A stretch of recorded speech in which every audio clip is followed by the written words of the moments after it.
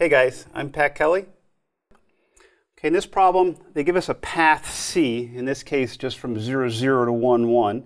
They ask us to parameterize that, and as a second part of the problem, we're also going to evaluate this given integral. Okay, so to begin with that parameterization, if it helps draw, this drawing wasn't too involved, but it does help you visualize what's happening with the coordinates, both x and y, which is what you want to pay attention to as you're trying to figure out what to write for your parametric equations. I'll talk through that process with this one.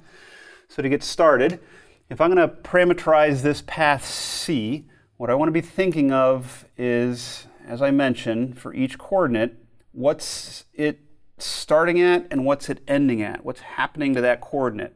So my x coordinate starts at 0 and it ends at 1. So I need to write an expression dependent on t that makes x start at 0 and end at 1. And if it's going to depend on t, you definitely want to have a handle on what t is doing. So I'm going to leave a little bit of space and write down what ends up being like a restricted domain for t. And this is actually your choice, but it's going to make a lot of sense for this problem to let t go from 0 to 1. The reason it's going to make so much sense for this problem with this domain on t is that if I want my x to start at 0 and end at 1 as t goes from 0 to 1, let's just make x of t, t. Pretty straightforward for this one. You also have to put some thought into what your y coordinate's doing as t runs its stretch from 0 to 1. And for us, the y-coordinate is also starting at 0 and ending at 1. So coincidentally for us in this problem, y of t is also going to equal t. For me, that worked out well. In this problem, for any other problem though, try to follow that same thought process. Look at each coordinate. Where does it start? Where does it end? How can I write some kind of algebraic expression involving t that's going to make the coordinate do what I want it to do?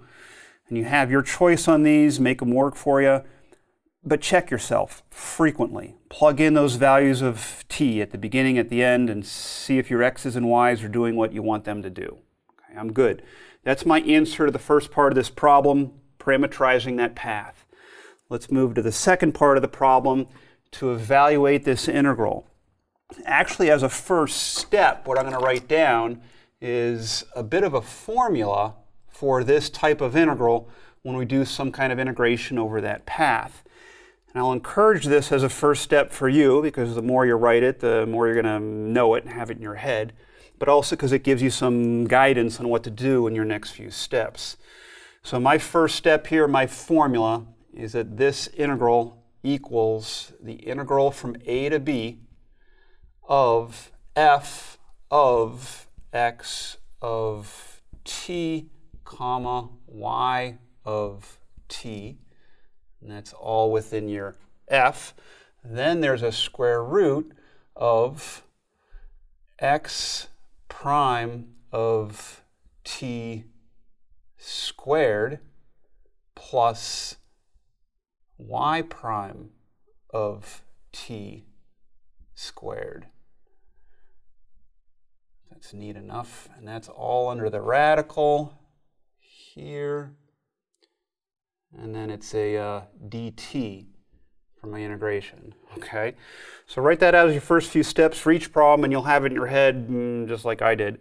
But then, as I mentioned, it guides you through your next few steps. So to get started, I might even sneak a peek over here and realize that I do need my primes. I need some derivatives. It wouldn't be a calculus problem without. So I'll come over here and just do my x prime of t, which for me is just 1, y prime of t, which is also just 1. But those might be different. They will be different for your expressions depending what your parametric equations are. Okay, so just differentiate. Now I move back over here, switch colors maybe even, because now I'm going to plug some specifics into this formula. My integral from a to b. A to b, those limits of integration are your t values. So t goes from 0 to 1. I'll make my integral go from 0 to 1. The f of, here's your f right here. Okay, this is my f. So what I'm plugging in as my arguments are your x of t and y of t. So the first thing I see is x squared. That would be x of t squared. So I got to look at what my x of t is, which is just t. So this is t squared. Plus, the plus is coming from your function f, y squared. And my y coordinate is going to be this y of t. So I look over here, and that's also t. And I'm squaring that because that's what's in the formula. T squared. Put some parentheses around that because you're going to have to multiply all of it by this square root of, let's do some arithmetic on our heads. The x prime we found to be 1 squared. The y prime we found to be 1 squared. So this ends up being square root of 2 dt. And now you're getting back into an old problem for us, a definite integral. So let's work this out. I'd probably pull that square root of 2 out. Actually, I think I'm going to pull out a 2 as well, right? I'd combine like terms, so 2t squared. Let's pull the 2 and the radical 2 out of my integral of t squared dt. So I'm looking at 2 radical 2 t cubed over 3 as t runs from 0 to 1, which I didn't write my limits of integration here. If I squeeze them in, 0 to 1. Now we're plugging in. You got to love your 1s and 0s, right? If I plug in a 1, I'm just getting 1/3. So I'll say 2 times square root of 2 over 3. Subtracting the 0 plugged in, which is 0. So 2 radical 2 over 3 is my answer. Okay? Hope that made sense to you. Practice more on your own. It'll make even more sense.